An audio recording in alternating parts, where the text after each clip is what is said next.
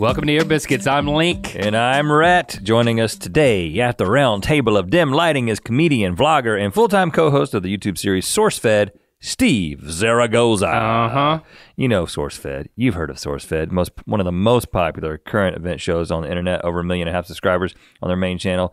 And Steve has been hosting it for 3 years, and he's really helped shape what it has become. Oh yeah, you can also find Steve co-hosting SourceFed Nerd, another very popular channel within the SourceFed stable, as well as on the new SourceFed podcast, so check that out. He's a great host, and we've always thought that Steve was a really funny guy. Yeah. He certainly is, and you know, now we call him a friend too. So, you know, when you have an ear biscuit, we were friends, but you know, it's like taking the relationship to another level when you add some like microphones and us having this conversation.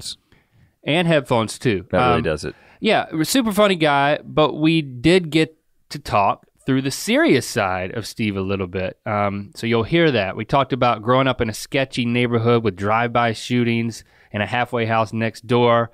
His job as a video game tester, which may not be what you think it is going to be.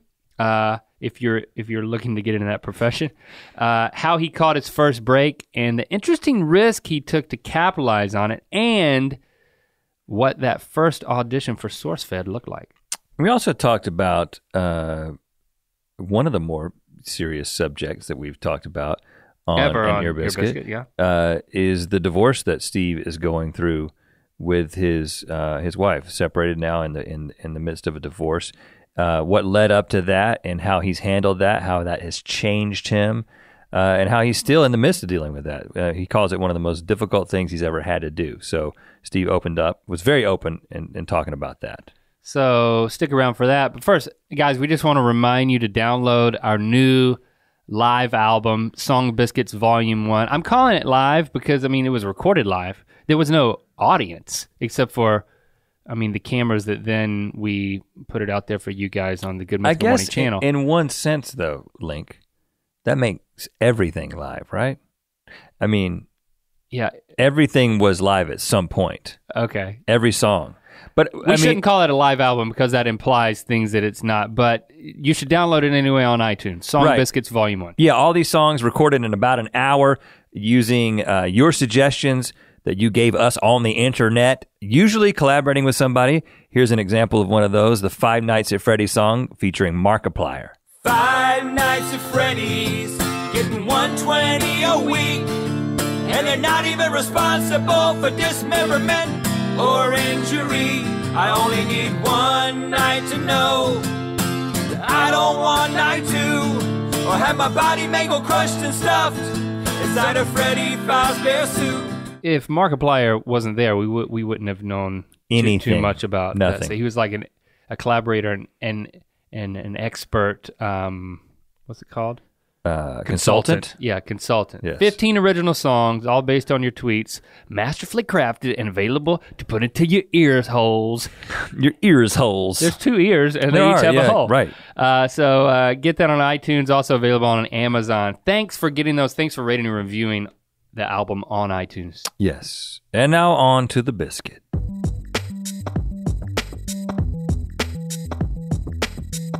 Do you remember the first time we met, Steve? Do you remember? Because you met us at the same time. So was it the what was that show? Was it the thing at the Paramount lot? Was it the first time I met you guys? Yeah, that was it. What was that show? Love. Burning Love. Yeah, The Burning Love that season was the 2 first premiere. Time. We were standing in line for... Like ice cream, right? It was a food cart. It was That's a food right. cart. It was an ice cream food cart. It was like ice cream sandwiches or something. After the screening. Something. We all came out and or was it tacos? It could have been tacos. There were too. both. I think we had both, man. Yeah, we did have We both. had, it was a dinner time. and dessert. But we were in line and you got in line. But yeah. I remember the biggest thing I remember about that night, besides meeting you, is the fact that we showed up and we were overdressed. Like Rhett and I had on ties and oh yeah, you guys looked great. But you also were dressed similarly. I did nice up a little bit. Yeah, because I didn't know. But it was one of, I didn't know either. And they called it a premiere. Yeah. And everyone else just like came from work or whatever they were doing that day. Super cash. casual. And so here we are in ties. But what's worse? What's worse, really? Being overdressed or underdressed? I guess it depends on what kind of person you are. Because I like Break it down. Well, for me, I'm a wacky guy. So if I'm overdressed, I'm loving it. Oh, side note. I'm just going with it. Side note, only a wacky guy can refer to himself as a wacky guy. I think that is the definition of being a wacky guy, is being able to use the word wacky sincerely. Yeah. You're right. Well, and you're right. I didn't crack the funny thing is I had no idea what conclusion you were going to come to until you said it, because you're like, I'm a wacky guy, so that means I like to be underdressed. I had no idea where you. It could have gone anywhere. Yeah, either way. No, I would have thought that wacky people like to underdress because look, he shouldn't be here because he's underdressed, but he's wacky. So is that guy from the streets? He's just wacky. Right. But I feel like, couldn't you say the exact same thing about an overdressed person and be like, could. that guy's got to be wacky. Something's wrong with that guy. Yeah. Either something's wrong or like that. Is that what wacky means? Something's wrong with you? Wacky could be... Wacky could be either this man is so silly he doesn't know any better. Yeah. Or like crazed. Crazed. Like a man who dresses up in a 3-piece suit to like mumble to himself on a park bench. Yes. Which is a thing. It's totally a thing. You know, it's like, why is that guy dressed? Well, like so he could talk to himself. Meme. But I think someone who's overdressed is, the risk is, that stiff's trying too hard.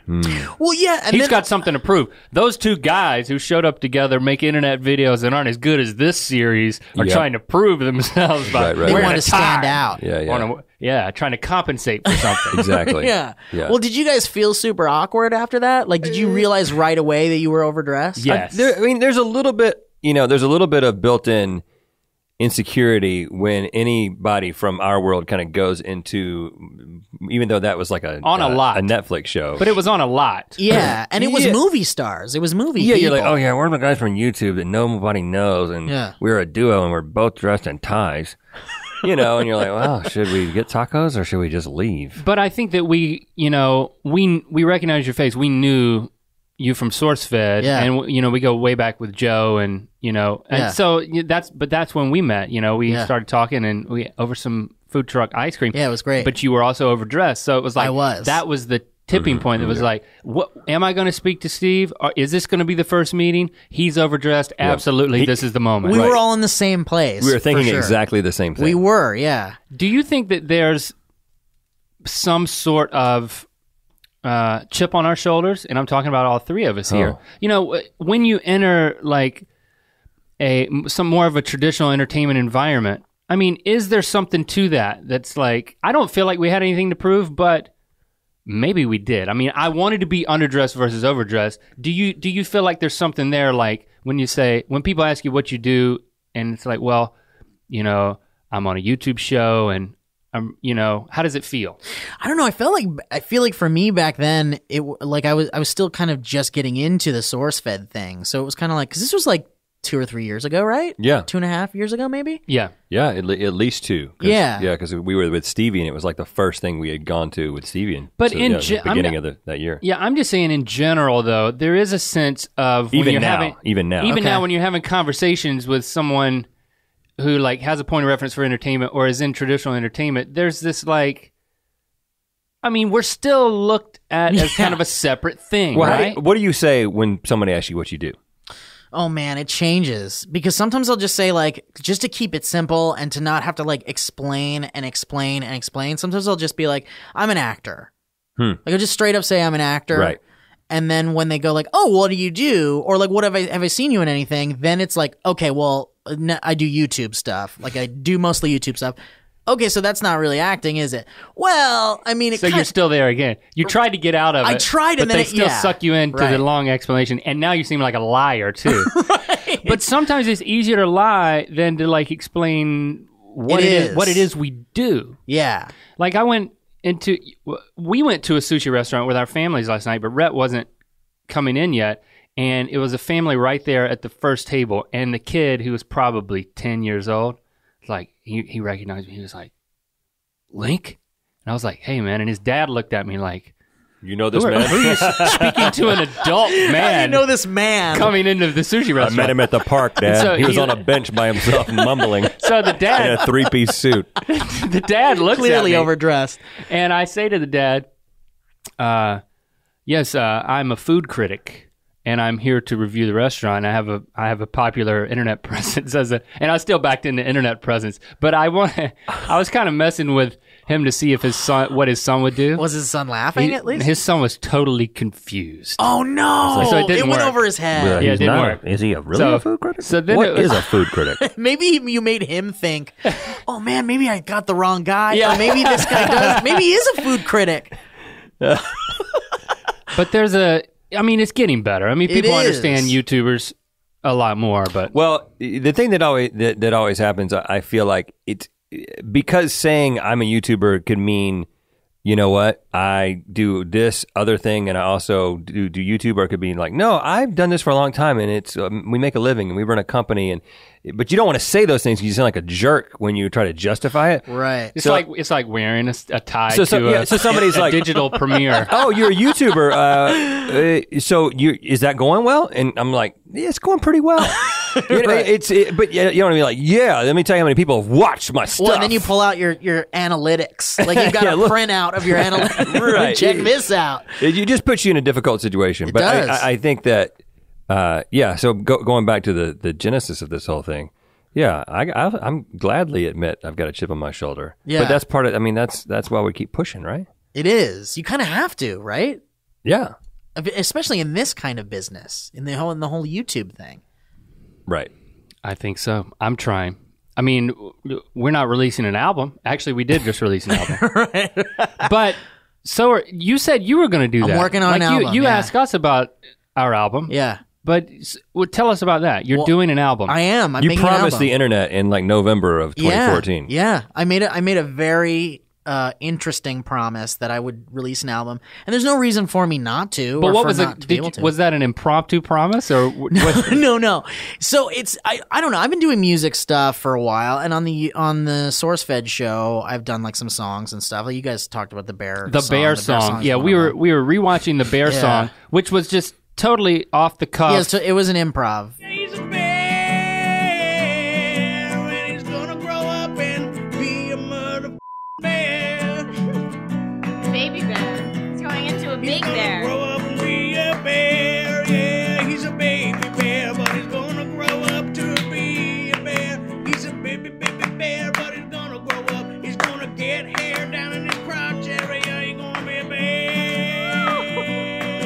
Absolutely ridiculous. He's so and amazing. And there's just something about Trisha being there and like clapping and smiling at all the right places. Oh, that's why I love something. Trisha. Yeah, Trisha like was down for everything. She's Right. totally down. Like you started to go into the weirdest place possible. Some people would be like, "That's weird," and kind of shut it down. That's wacky. But yeah, that's too wacky. But Trisha would be like, "Yeah, I'm gonna clap along and smile and go right along with it." Which Right. I don't think it would have worked as well if it was somebody else. But yeah, no, I have been doing music for a while on Sourcefed, and so whenever I meet people or like I get tweets often that are like, "When are you gonna do an album? When are you gonna do an album? When are you gonna release real songs? When's the Bear song gonna be on iTunes?" Stuff like that. Yeah. And Lee and I actually used to sing a lot too together. And then people would be like, when are you and Lee going to make an album? And where's this? And so I've always talked about doing it and I've always wanted to do it. Mm-hmm. And now I just feel like, why not? It's kind of easy to make an album now. Oh, yeah. You can Right. make one at home. You don't need like a studio to do it. So, where are you at in the process? Because you made the promise I did make the promise 6 months ago. I did. I'm actually, believe it or not, I'm 5 songs deep. Oh, yeah. I don't have complete lyrics. Is that the name of for the all album? them. I don't know yet. I don't know. That's called an EP, by the way. Five songs now it's deep. an EP. I'm 5 songs deep, and that's the name of the album. 5 songs deep. No, it's not. It's not. Is the Bear song one of them? I don't know. I don't know yet because I don't know if I own the Bear song What do you mean? because it might be a Sourcefed thing. Oh, you got to figure that out. Yeah, so I need to figure that out. You know a good way to figure it out? How do you do that? Put it on Just your put album. it on the album and see what happens. Just spin the wheel. Just see what happens. What's the worst that could happen? I'm still on Sourcefed. Just call it the BAR song. Change the words a little bit. And I meant to say E too because that would be the bar song. Yeah, the BARE song. The BARE, the Bear song. Yeah. Or what? You're burying like yourself. the naked. I like that. It's definitely so. What I So do what know, are the 5? Can you tell us? This is what I know about the album. This is what I can tell you. It's definitely about animals. Oh, you're joking. No, it's about animals. But not a bear. See, that's the thing. Everyone, because it's an animals thing, and the reason why let me back up a little bit. Please. let's go back to the genesis of this a little bit. So people have been asking for it, and so I started really thinking about making an album. And I've done like songs in the past, and I've got like some weird stuff that like, in fact, I started a band out of high school called Christmas Surprise with a friend of mine, and it's just this really strange. I played this foreign guy. Was it a seasonal band? It wasn't. It was year round. It was a year round Christmas surprise. Exactly. It was wacky because it was Christmas around. That made it wacky. Exactly. Imagine a Christmas surprise in July. It's a real surprise. It doesn't get any more surprising than that. So it was very like folk music-y, and we did a lot of like, I did a dinosaur song. And so I have this song called Dinosaur Land that I'm very proud of, that just kind of, it's on my SoundCloud, and that's it. Baby, just take my hand. Watch yourself, the forest is dangerous. Baby, the creatures are ravenous.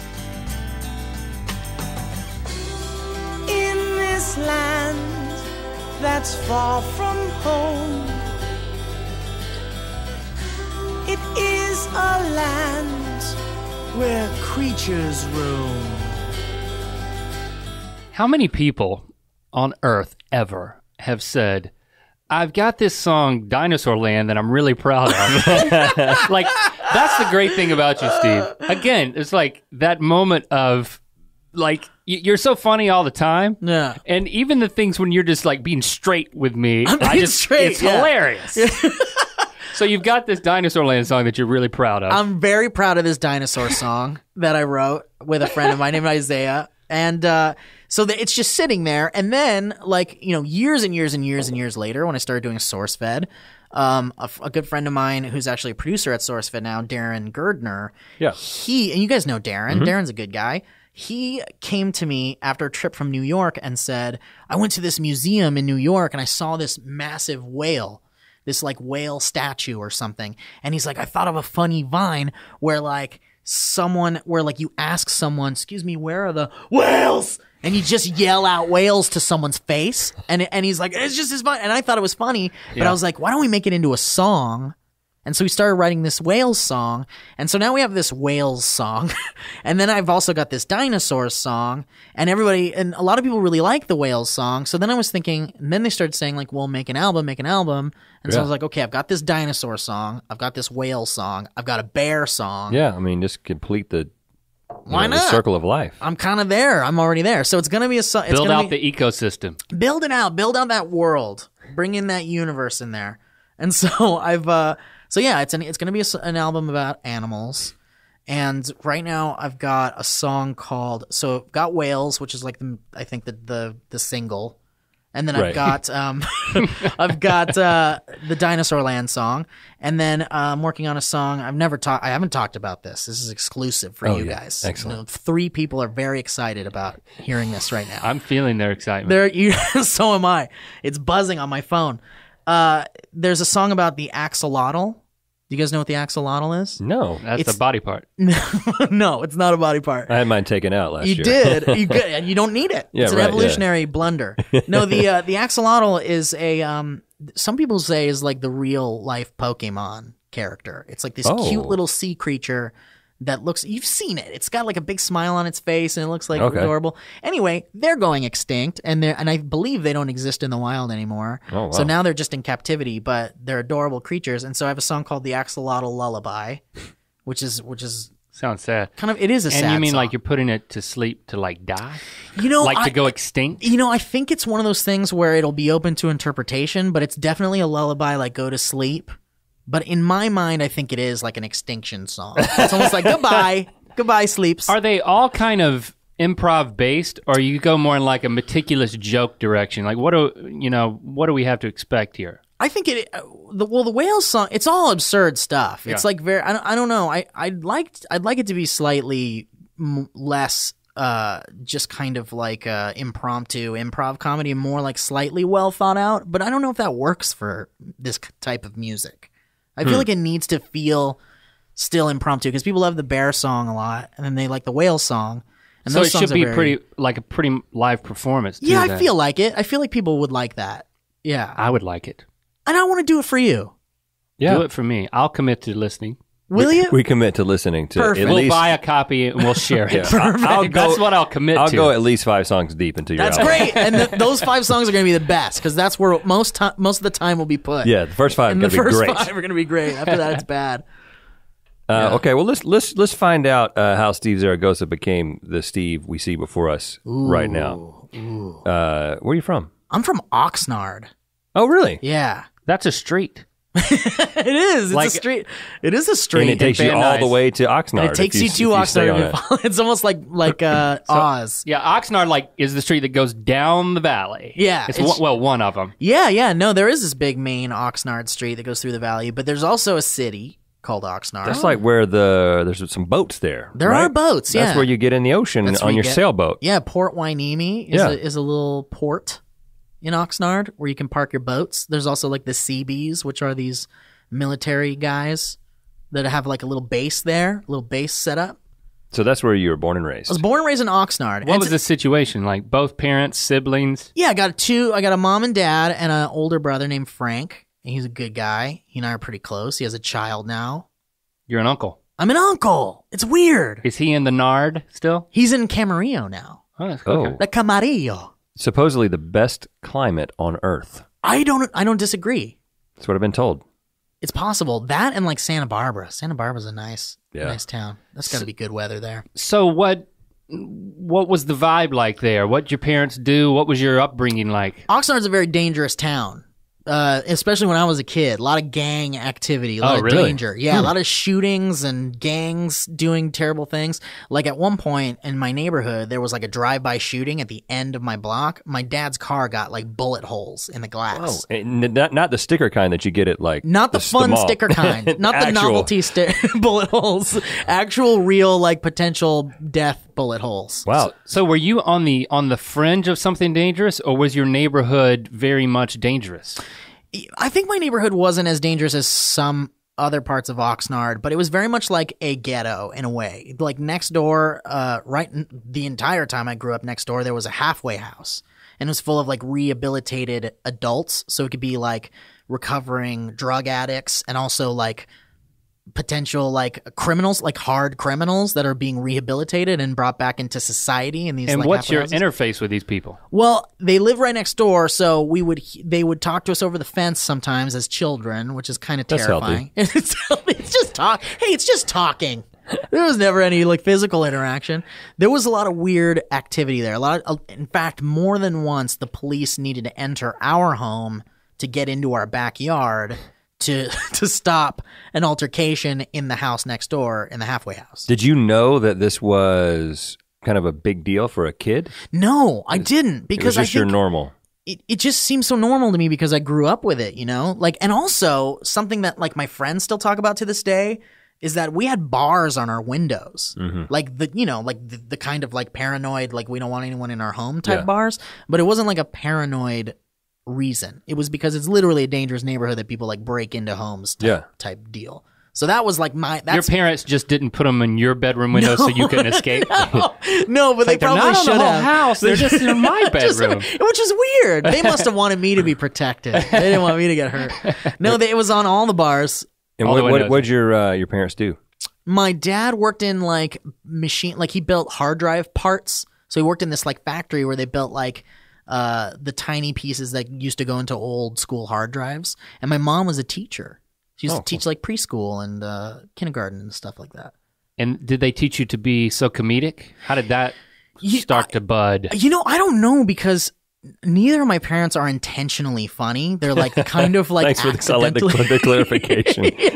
Intentionally. It's one of those things where like, and you know what I'm talking about, yeah. where like, cause my dad grew up in Mexico until he was like 18 and then he moved to the US. Okay. So he's got this very much like foreign kind of like mentality. So he's got this kind of like strange outlook on life and how to be a person and a man and kind of like all the machismo stuff, which is the exact opposite of what I am because I'm the most like I'm the girliest not Mexican dude ever. And both my parents are Mexican. I'm a Mexican guy. So what do you think contributed to you saying, okay, well I'm the complete opposite in a lot of ways? Like, how did that come about? I think I was just a super weird kid, and I would do very weird things. And I was always like, my dad had this Betamax camera, and in Betamax is like the stuff before VHS.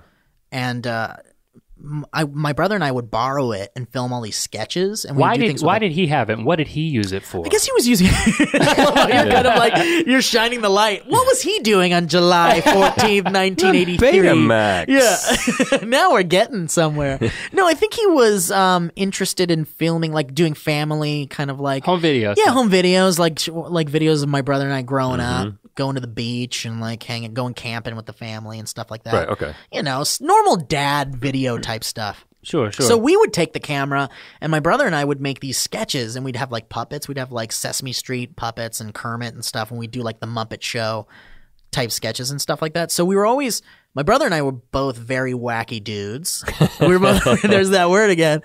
And and I think I started to realize that I was a little bit weirder than like my brother at times, and then very much different and weirder, and had a different sense of humor than my mom and dad, or like my cousins, or even some of my friends. So I started to realize, like, I guess I'm kind of a wacky guy and I make people laugh. So I guess this is like kind of my thing. And my mom was like super supportive of it too. Like she would watch me like draw weird things. Like I would draw comic book type things, and I would like do sketches and put on little like talent shows in the house, and my mom was like super supportive of it. So I feel like it was a combination.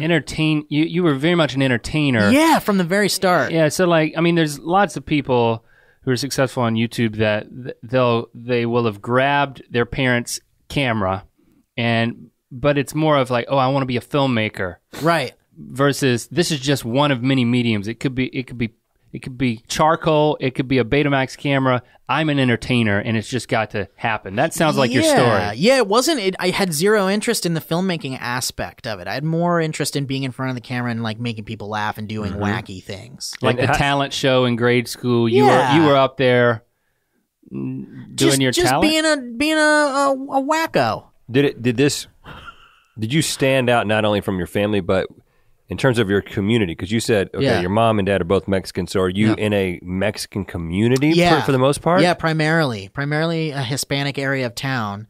Yeah, so, and also growing up too, you kind of had the pressures of like, oh man, are you going to be like a homie? You're going to be like, you're going to join a gang? Are you going to do that kind of thing? Like the climate was very strange. So how does that, is that like the quintessential like, hey kid, you know, like, how does that happen?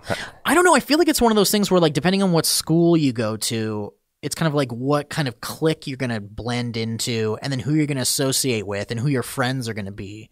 And I feel like for me, it could have ended up really badly where I wouldn't be able to associate with anybody, but luckily I was able to kind of like find other jokesters and kind of like entertainers and class clown type people and associate with them and steer clear of the kind of more dangerous lifestyle. Like as a kid, I did nothing dangerous. I never like started garage fires or, you know, got arrested or tried to steal candy or like rode my bike and like in the middle of the street or anything like that. I was this super like. Did you experience any sort of criticism because you made those choices, because you didn't want to hang out? Yeah, I was definitely pushed around a lot and bullied for not being like how come you don't want to play soccer, man, or how come you don't want to play football, or you know, why don't you want to be all sportsy? And my brother would even be like, let's play basketball. And I'd be like, I kind of want to just play Battletoads or like Bubble Bobble or something. As long as it starts with a B, does that count? And, yeah, exactly. Bionic Commando. Like that game. So how did you start to find your breakthrough? Like, you know, what was it, a high school play? Was it you know, where was that outlet for you that, oh, this is really starting to take off? I think it was kind of like, I would always gravitate towards the entertainment stuff. So even as early as like 3rd and 4th grade, I would do like little talent showcase type things. Or like whenever there was a talent show, I would get my friends together and we'd get a song and we'd like, you know, lip sync to a song or something like that. So I guess I always knew that I wanted to entertain in some aspect as like a younger kid.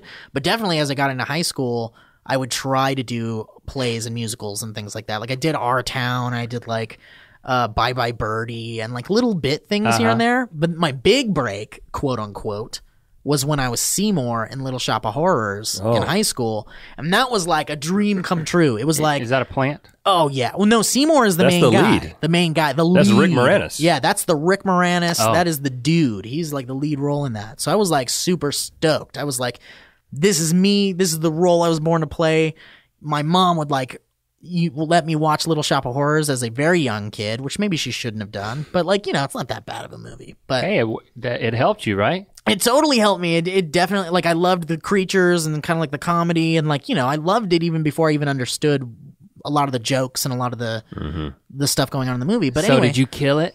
I killed it in the auditions, first of all, and then I killed it in the rehearsals. And then we got to like this halfway point where we were like halfway through rehearsals.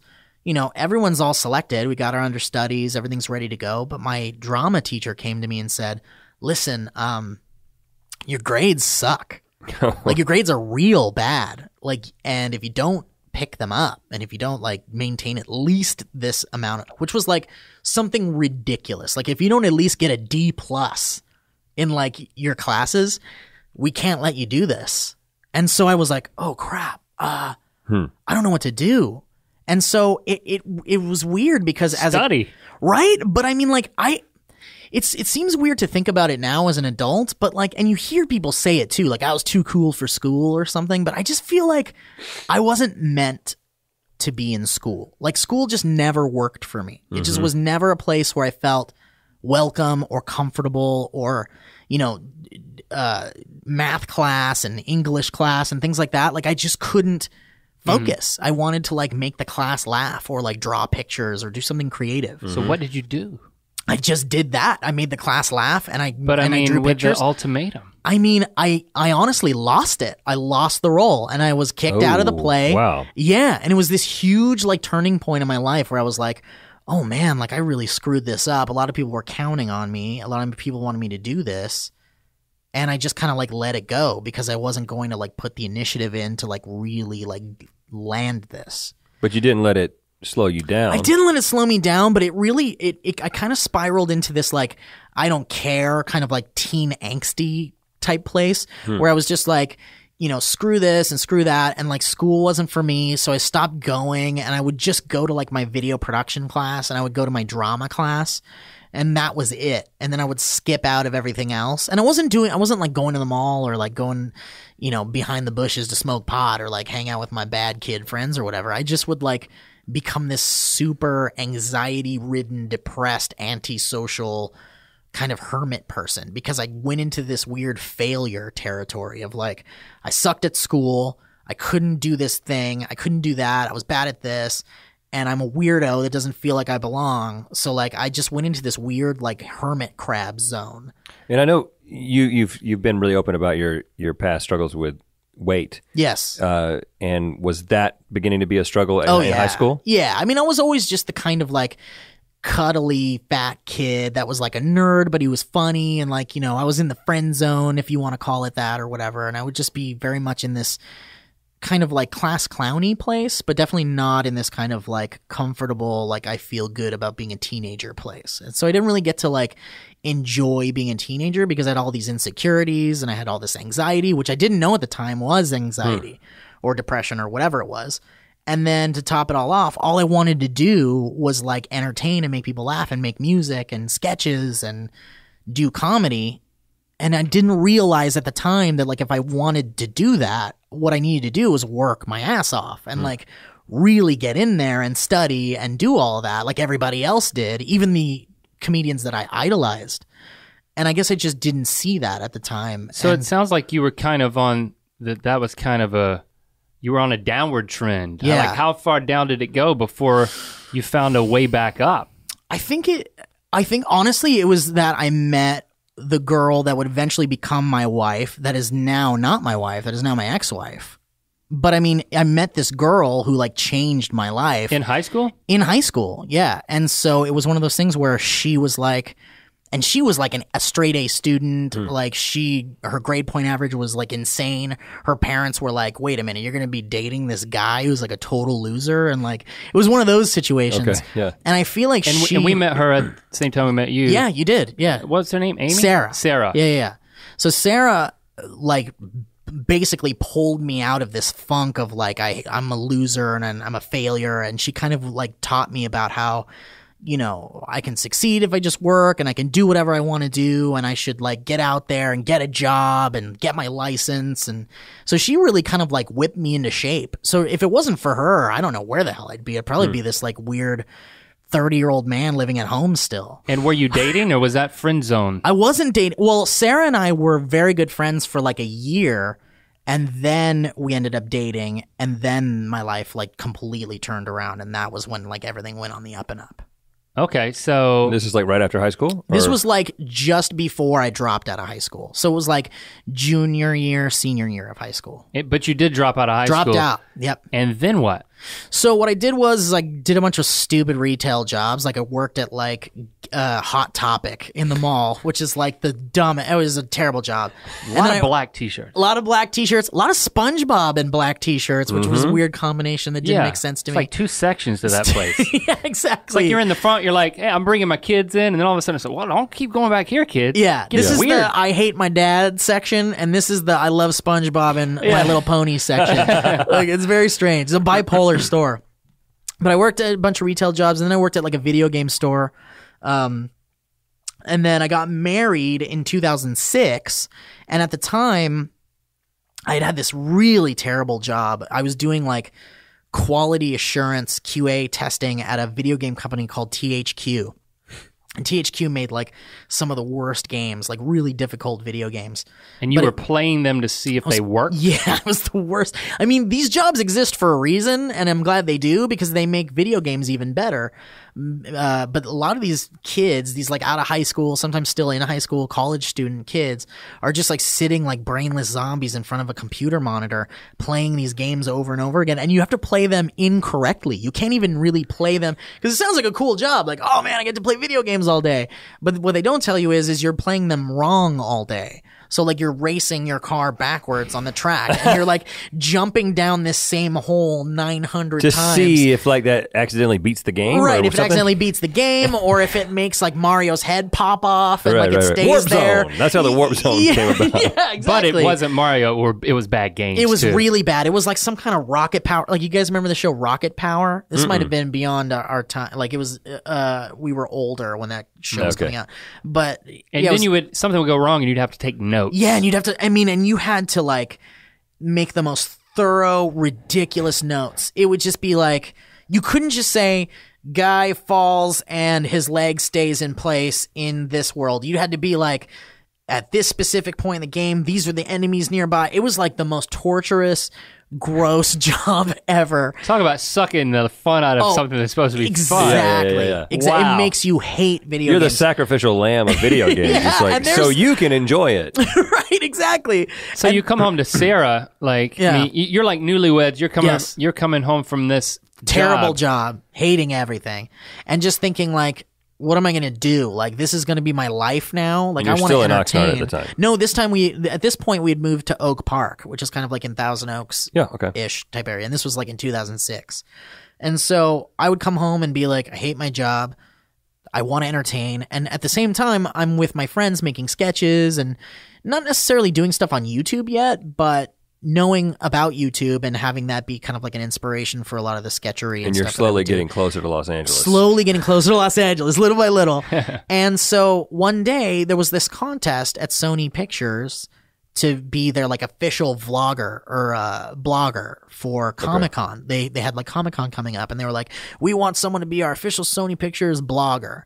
And so the contest was to make a video explaining why you would want to do that and why you would be good for that. Make a video why you would want to type about stuff. Yeah, exactly. It was so strange. Yeah, be a blogger and just write things, but make a video explaining why you'd be good at it. It's so weird.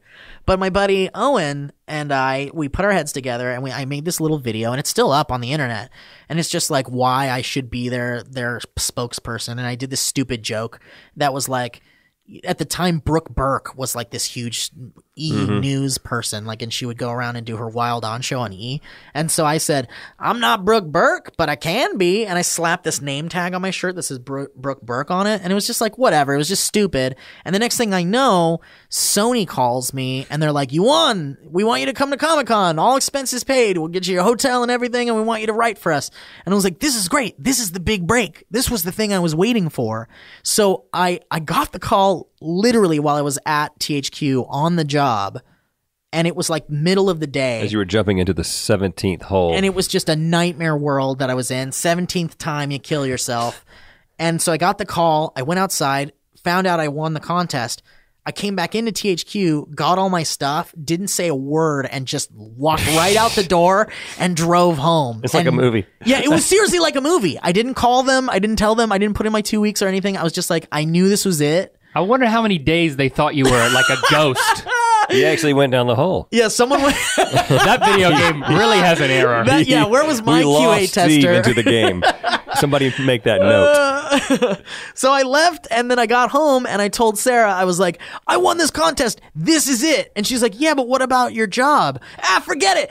Don't even worry about it. And she was like so pissed off at me. She was like, you need stability. And she was, I mean, God bless her. She like tried to keep me as on the level as possible. Well, it's a reasonable question because Comic-Con only lasts over a days. weekend. And what was I thinking? Honestly, at the like thinking about it now, what was I thinking? How could this contest be my big break?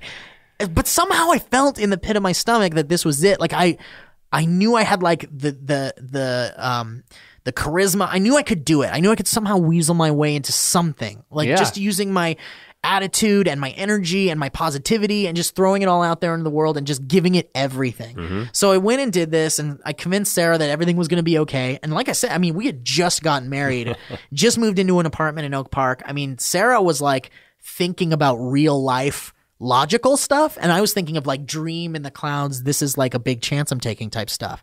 So we did it. And you cut the safety net. I totally cut the safety net. Which from an entertainment standpoint, like, I mean, we fast forward, we kind of know where you've landed. And so I'm very interested in connecting the dots, and I want to. But I will say that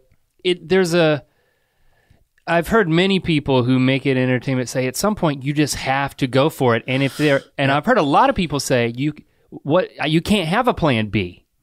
You know, even though it makes total sense. The interesting thing was you cut your safety net for two people. And that's has to be scary. Oh, it's insane. But I mean, imagine having a family, or imagine having like so many other people counting on you to bring in a steady amount of income. I know the feeling. Right? Like how could you make such a big, like, weird chance? Or how could you take a big chance like that? It was easier for us because, I mean, we inched into it much more slowly, and the move across the country was in answer to the opportunity to have our own television show. So it wasn't as big of a risk for us, I will say. Right. But then what happened after you went to Comic-Con? You killed it. So I killed it, and my wife was like talking me up. And so the next thing I know, I get a call, and they're like, we want you to come to the Sony Pictures studio lot, and we'll take you around on the back lot tour so you can check out everything. And then we'll have you come into our digital division where they like worked with you at Comic-Con, and we'll have you interview and maybe get a job. And you're like, see? Right? Told you. I know. And I was like, oh, this is it. This is what I was thinking would happen, and it just so happened it happened. And so I go there, and I take the tour, and Sarah's with me, and then the next thing I know, I'm in someone's office, they're interviewing me, and then they're like, can you start Monday? And I'm like, yes, I can. Why, yes, I can. So that like free fall, going from one trapeze, you cut the net. I'm going to keep the analogy going. Keep it going. I like it. And you're like, you let go of one. Yeah. It wasn't long before you caught the next one. So it wasn't long at all. Like I quit my job a week ago, and then there I am getting a new job at Sony Pictures at their digital division. But they threw me, they hired me on as talent for their, like, to throw at events and stuff, to be like a blogger type person. But then the next thing I know, I'm working in their video production world. And then 5 years later, I'm like a sound design guy doing the sounds. If you go to the original Paul Blart Mall Cop website, Every sound you hear was me. I did all those sounds. Mostly farts. All fart sounds. and it's just all me. Yeah. That first fart sound you made literally scared me. It was good. Oh, really? Like, I did. Well, you should have hired me back then. It was good. Where were you when I needed a real good fart? So that website's still up That now, website, I'm sure it is. There's a sequel. Because there's a sequel. Okay. Yeah. How did that happen? I don't know, man, because I dropped out of high school, didn't go to college, had zero, I have no resume at this point. It's like I worked at a video game store and that's that. And so for some reason, I just kind of weaseled my way into this But did you feel 5-year job. Did you feel like, I mean, where I thought you might be going with that was, I started doing this, but then I ended up making sounds on a website, and that wasn't me. That wasn't what I wanted. Oh, it wasn't. It definitely wasn't. It was just this kind of natural, organic progression in this corporate world of me trying everything I could to stay relevant and not be fired, because the guy sitting next to me went to USC film school and graduated with crazy honors in his class. And the guy on my right went to Brown and graduated in marketing. And there's all these crazy people with accolades and awards and crazy framed graduation diploma things and here I am, the loser guy that somehow just weaseled his way in, and I honestly feel like at this point they kept me around basically just for morale, because I'd walk around making people laugh and kept the positivity up and right. was just that guy that they were like, oh man, you just make us laugh and it's so funny, and I was entertaining all these people and it was nice, but it wasn't fulfilling me in any way creatively. It was desk what work. was the next turn out of desk work? So I'm at this point where I start joining LA casting, and I try to get an agent, and I'm trying to do extra work, and I was in a Buck Cherry music video. I was in a Buck Cherry music video. We've met Buck Cherry on the red carpet. At the you Grammys, interviewed them at the Grammys. Yeah. Well, I filmed you. There it is. That's the 6 Degrees of Kevin Bacon with Rhett Link and Steve Zaragoza. Were you a lead in this thing? Yeah, I was. It was the funny guy in the video. I was the funny guy in the video, and the video is called "Too Drunk to." and that's what it's called. And so if you want to look it up, you can. I'm the lead in that video, and sometimes you are. I actually already have it up here. Oh no! I don't. Anyway, so I did that, and then I did stuff. I did 1,000 Ways to Die, an episode of 1,000 Ways to Die, and then I did some little things here and there, but it still wasn't enough. And then one day I sent in a tape to James Hafner, who worked with Phil DeFranco at DeFranco Inc. or whatever. And then they were the next thing I know, they're casting call for what became Sourcefed. It was a casting call for, in fact, this is a weird bit of trivia. It was a casting call for what would end up being Curb Cash, which was the show that Kevin Bruick ended up doing, which was killed almost immediately. But they wanted a man on the street, a funny man on the street type guy. And so I came in and did an audition. And then the next thing I know, I'm at an audition space, and Lee Newton's there, and Joe Beretta's there, and Elliot Morgan's there, and then all these other people that I would meet later on that ended up being also YouTube people. And then they're doing chemistry tests, and then they're like, we want you to come work at Sourcefed. We want you to be the 4th person. We want it to be Joe, Elliot, Lee, Steve.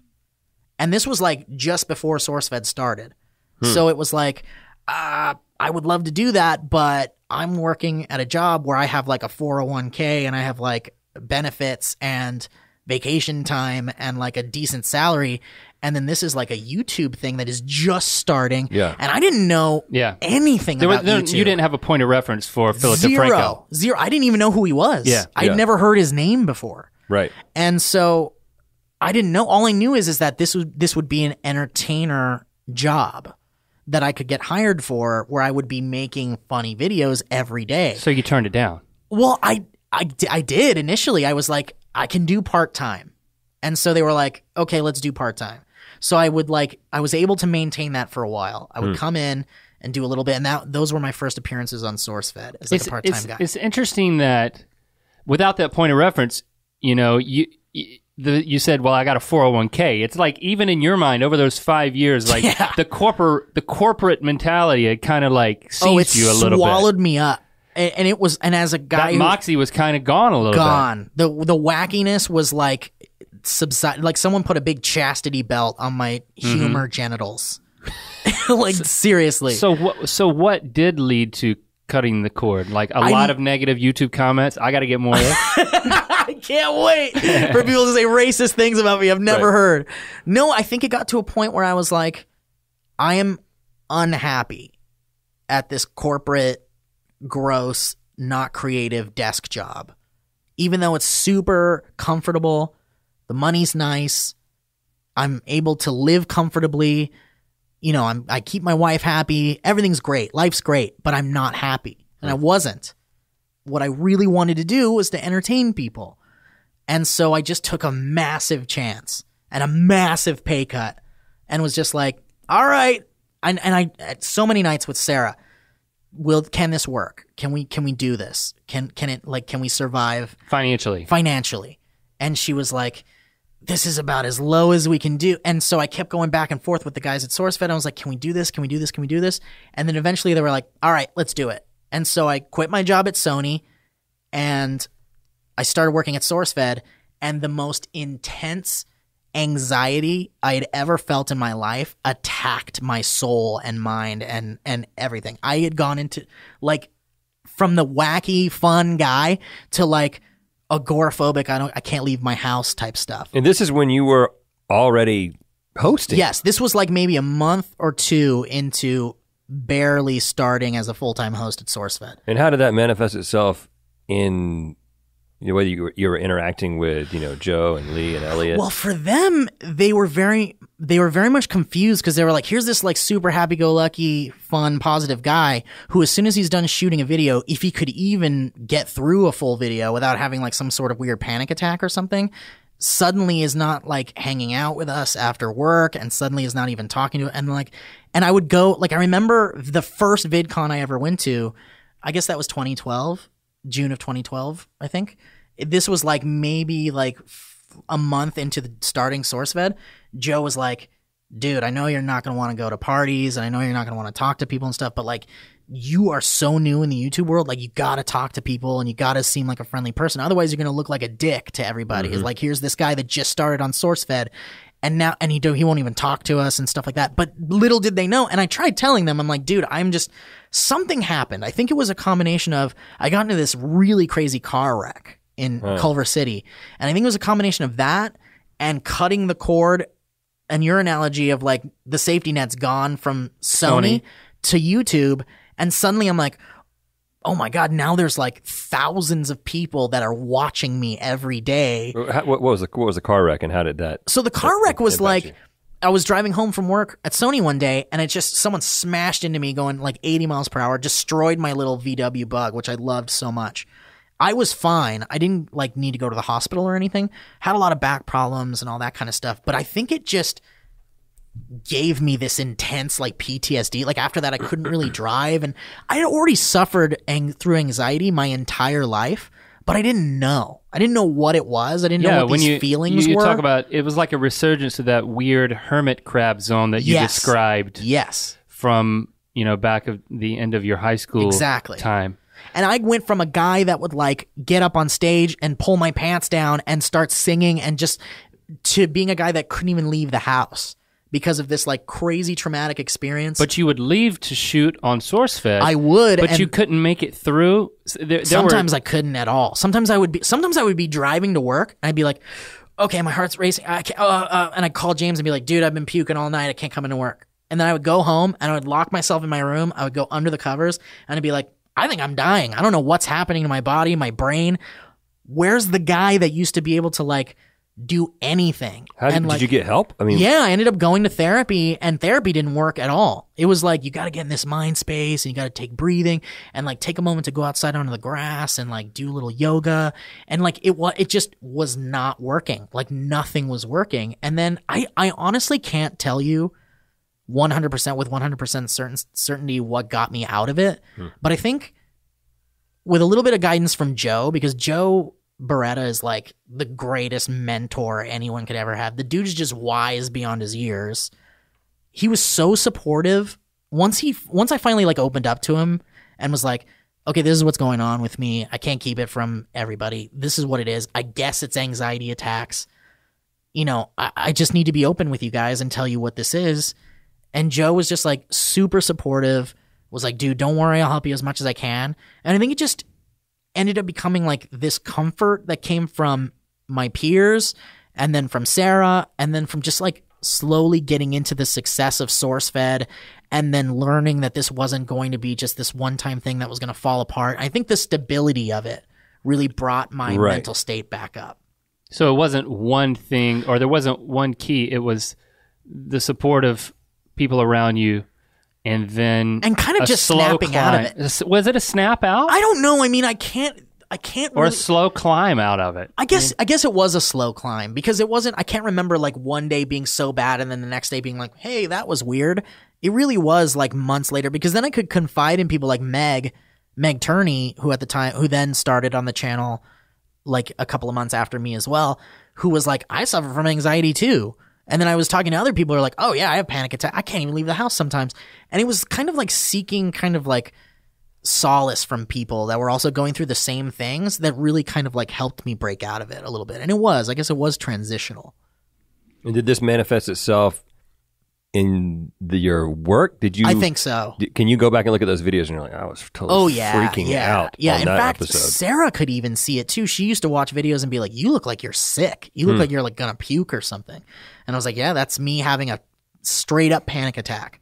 Like that's a panic attack. On screen, on video. Yeah, you can go back to my early videos and definitely see that, I think. And so slowly or suddenly, you can't really figure out, you kind of came out of that. Yeah. And you've kind of become the linchpin in a lot of ways of Sourcefed, as everyone that you mentioned that was there originally is no longer there. Yeah, no longer there. You've got tenure. I mean, if that exists, you're right. You're the only one who could have that title at this point. Yeah, it's true. I'm the survivor. But I'm operating on the assumption that you're not going to be there forever, and that you're going to be the next one to depart from Sourcefed. Even the tweet from the Sourcefed account on April Fool's Day was that you were leaving. Right. What's the plan? What's the approach here? Well, I think for me, it's one of those things where, I mean, I've been doing it for like 3.5 years now. I think that's 3.5 years, right? 2012? Yeah, sure. Yeah, it's almost 3.5 years now. So it's like, yeah, I think Phil, even from the very beginning, was like, when we had our like kind of our interview meeting, when we kind of had lunch and just before I started full time at Sourcefed, Phil had said to me, you know, if you guys are still here in like 5 years, then I'm not doing my job right. And I don't think the company's like doing well, because it's like, this is definitely kind of like a launching pad for a lot of people, I feel like. And for me, I'm one of those guys that's like, now I'm a YouTuber, but I feel like it's almost like, it almost hurt. It doesn't feel good to say like I'm a YouTuber, because there are people who like worked their asses off from like getting 0 views on their videos to like to getting very lucky and suddenly growing this massive fan base. I kind of just jumped into a world that already had this pre-existing fan base in Phil's world, and kind of, 3 years later built up a lot of stuff in Sourcefed, and definitely was a big major part of the success of Sourcefed and Sourcefed Nerd. But I feel kind of like ashamed to be like, yes, I should be here along the likes of Joe Beretta and Luke Baratz and Rhett Link and Olga Kay and people like that who have put in like the work. So I feel kind of that kind of stuff too. But I'll say the but. I think that having, I can see that you might feel that way. You were a hired gun that then, yes, but you helped shape something that helped change the landscape of what YouTube is, arguably. That's true. And won a lot of awards in the process. So it's that goes a long way. Yeah, I mean, we all get here in a lot of different ways. Yeah, it's true. It's true.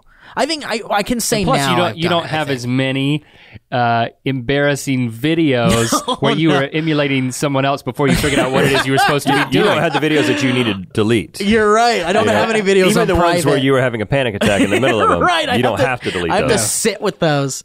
But no, so yeah, even Phil was like, if you're still working there, it's kind of bad. But so for me, it's like. So you're resigning. I'm resigning. I'm quitting right now. No, I don't see it. I don't see myself leaving. You're just gonna what? But when you do, we know how you're gonna do it, and you're gonna gather your stuff and you're just gonna walk out and not call anyone. What's the plan?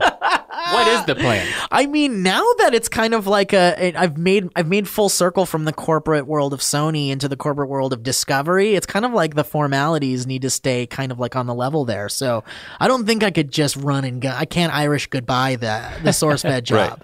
But at this point, especially if I don't want to burn any bridges or anything like that. But I mean, everyone's kind of looking for the next thing, right? Especially if you're doing something long enough, you're like, what's next? You're always thinking like, what's next? Well, and I assume that you have a desire to get out there and do your own thing too. Yeah, and not even just like my own thing. Like I kind of want to do, like maybe in the future, like TV and movies and stuff like that. Do you have a timeline? I should, but I don't. I'm going to be 33 in like a couple of weeks. I'm an old man. And in YouTube years, that's like crazy, right? Well, we're like grandfathers when it comes to my eyes are rolling. Right? I know. But I mean, like, you know what I'm saying? Like you got your Zay Franks and your... You can say us. yeah, you're right. We're not as old as Zay Frank, but no. We're close. But so you've experienced this transition. It sounds like some of those things have been dealt with, but you've also been relatively open about what you've gone through. Yes. With your ex-wife. Yes. You had a vlog in January yes. that's still up, where you referenced another vlog that is no longer up. It's no longer up, Where you said, I had a video that explained a little bit about my personal life, but I took it down once I... Explain what your mentality is. So because like, man, in this YouTube world, it's very much like nothing is personal. Nothing can be kept secret in your personal life or in your professional life. And so when things started going south for Sarah and I, and like when it started to become like, she's moving out of the house and like we're actually splitting up, it occurred to me that like, man, I do Vines and Snapchats and things like this where Sarah is like in all of this stuff. And Sarah was even doing like little episodes of my shows on my personal channel with me. Like we would review like The Leftovers or like Game of Thrones or something like that. So she's very much a part, and she would be in my like live streams. You could hear her talking about things while she was like knitting little characters and stuff. Mm-hmm. And so when it got to the point where like things had gone south in our relationship and we weren't living together anymore, I was like, okay, fans are going to start to like wonder where the hell Sarah is, and they already were, and then they're going to try to find things out and then spread rumors, and then the next thing I know, it's going to be like all this misinformation. And here I am dealing with the ridiculousness of like splitting up from someone and then the potential for divorce and all this insanity in my own personal life, on top of like, how am I going to explain this to the viewers? And how am I going to explain that I'm being like a total jerk, or kind of like you can see it on my face in table talks that I'm like visibly unhappy. Something's going on. Like, what's wrong with Steve? He seems angry or weird. And obviously I've got all this terrible stuff happening in my personal life. So there has to be some sort of explanation. And to me, there had to be some sort of like setting the record straight type thing. What do you, with so much change from, you met her at a really difficult time. Yes. She helped pull you out of that. Yes. You continue to go through a difficult time. You changed a lot personally. Was this we fell in love in high school and now we're different people? Like, what is your... I think it was very much that. It was one of those things where it was like, so we got married in 2006. We had known each other at this point for like 12 years. And then, something like that, 12 years, 11 years. And then married for like 8 years. And so it was like, we got to a point where we were changing so much as individuals.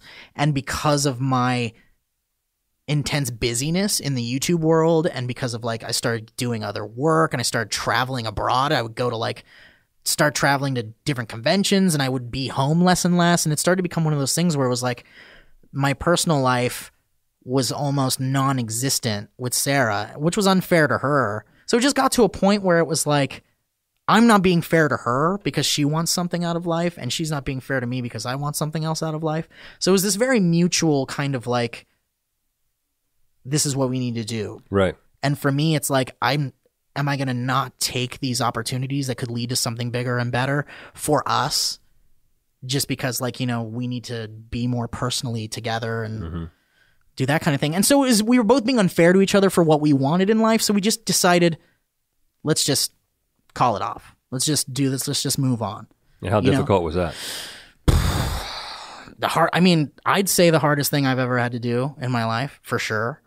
It was very, very difficult. Obviously, I very much was in love with Sarah, and we were very much in love with each other. So it was one of those things that was like, we were so young when we decided to get married, that it was almost like in a weird way, it was like destined for failure. It was destined to be some sort of like, we would split ways and grow apart and change. So it was very, very difficult.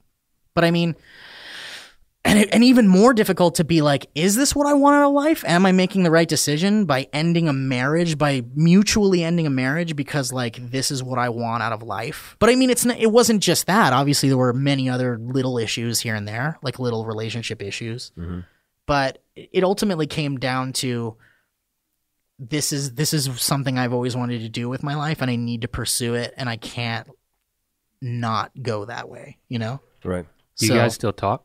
We do. We didn't. There was some very difficult times in the beginning, and some animosity and some anger, but now we're super cool. Now it's like I'm happier than I've ever been in my life, and so am I. And we're both saying these things to each other, like this is the best decision we both could have made.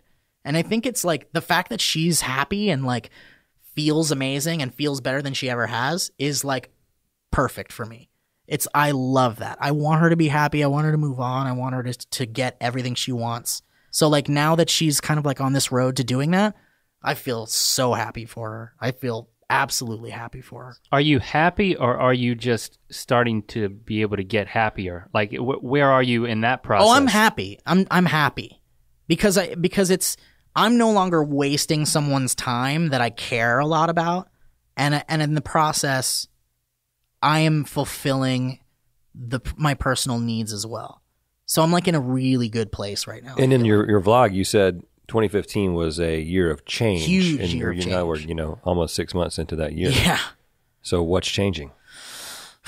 I mean, I'm definitely not like the married guy. I'm definitely now this like just this kind of disconnected from that kind of weird lifestyle guy. So now I'm just kind of like this free man that is just kind of like not super concerned with this other person that I could potentially be offending or not spending enough time with or something like that. Not to say that like, oh, relationships suck or marriage sucks or whatever, but it's like those responsibilities not being such a massive weight on me, and the ideas of the arguments and just kind of like the endless frustration is being gone makes me a completely different person. It makes me happier.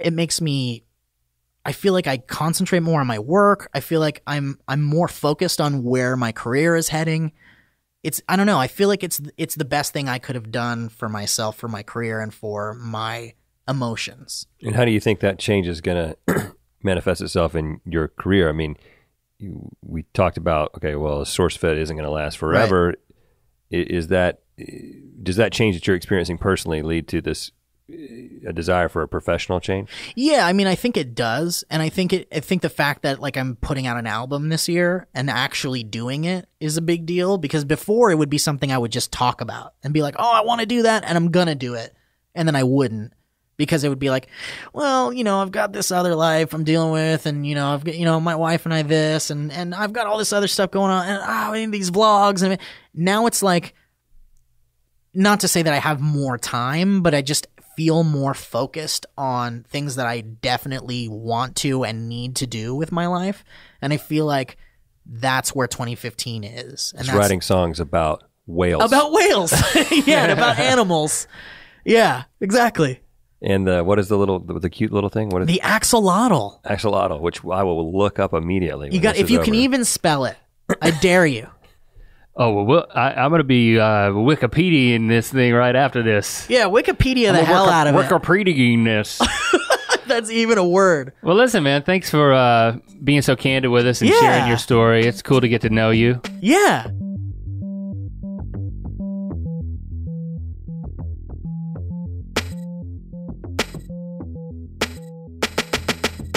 And there you have it, our ear biscuit with Steve Zaragoza. Tweet at Steve. His handle is Steve Zaragoza, Goza. Hashtag ear biscuits. Let him know what you thought of the conversation. And that's always good. So we really do appreciate that, and reviewing this show on iTunes. And I have taken it upon myself to look up the axolotl You Googled it? I did. He said you wouldn't know how to spell it. Well, I misspelled it at first, and then they asked me. See who's right. Did you mean this? I mean, how would you ever know to say this? Axolotl. Axolotl. Yeah, axolotl. Oh, but I thought it was Axeloti. Axolotl, not axolotl. Axolotl. Okay. Yeah, that would be an axolotl that is a member of the Illuminati. Worthy? Yeah. Okay. Yeah. Is this worthy of a Steve song? I mean, based on your Googling? I mean, this thing is ridiculously It's extinct? Interesting. Well, it's crazy. So it's also known as the Mexican salamander or the Mexican walking fish. The picture on Wikipedia is not that. This picture right here, one that's in captivity, is really, really interesting. It's an underwater creature? It's a salamander. And salamanders aren't necessarily underwater, they're amphibians. Aren't they? I guess amphibious. I mean, they need water to survive. They have to be close to water. But anyway. It looks like a deep sea creature, Yeah, but it's not. As of 2010, wild axolotls were near extinction due to urbanization in Mexico City and consequent water pollution. So they're like living in the interior of the country, because Mexico City is like landlocked or whatever. So this is a freshwater salamander, but a 4-month-long search in 2013 turned up no surviving individuals in the wild. So people are like going out and trying to find these things. So there's still some in captivity, but they can't find any in the wild, at least in terms of it's since 2013. So I guess it's just gone extinct, man. It's kind of sad. I guess it is going to be a lullaby as this thing slowly fades into non-existence. Maybe his song will have an insurgence and bring him back. I don't think that's how it works. I don't think a song is going to bring this thing back, Link. If the song makes them want to procreate, then maybe it will. It's not a lullaby, but more of a slow jam. Okay, a slow jam for axolotls. We need to tell Steve that. And then slow jam that axolotl. And then we're going to bring him back and let him loose in Mexico City. All right. Okay, sounds like a plan. Maybe we should do that. We could be a part of that. We should start a foundation. I don't know if we're committed to that plan or the foundation, but we are committed to delivering another ear biscuit into your ears holes. The Association for the Establishment of a New Axolotl Population via Slow Jams. That's the name of it. You can figure out what that spells. And try to pronounce it on your own time. Yeah. Here at you next week.